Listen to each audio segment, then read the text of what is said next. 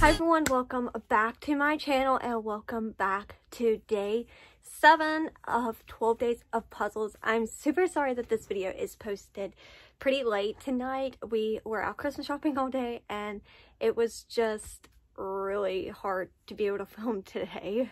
So today's review is of the COBBLE XMAS sweater cookie puzzle. And without further ado, let's get on with the time lapse.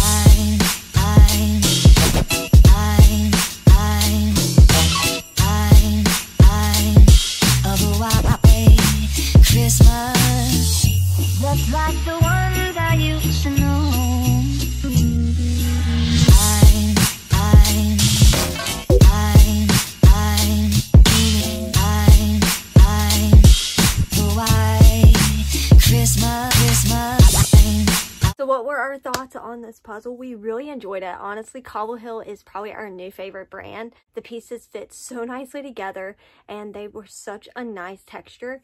And also the picture that came with it was a really nice piece of paper, we'll say. It was honestly the best quality and the best puzzle for our money that we've had in a really long time. Reminded me a lot of Ravensburger's puzzles, which is always a good sign. Pretty challenging, and we felt like we had to look at the picture a lot for this puzzle because there is so many different shirts. We thought it was going to be a little bit easier than it was. We are the type of people that we look at the picture at the beginning and just hope that we can take off with it. And with this puzzle, it was not really possible to be able to do that. It's because of that, this is one that we are actually going to sell. We love the brand, and if it just wasn't so complicated, we would definitely be keeping this one. This one was on the verge of being kept, but just a little bit of continually looking at the picture was just a no-go for us. So as for puzzle dust, there was not a lot of puzzle dust, which is always an A+.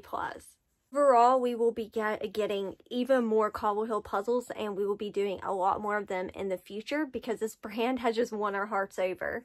Thank you guys so much for watching, and I hope you enjoyed this video, and I will see you guys tomorrow for day 8 of 12 Days of Puzzles. Bye!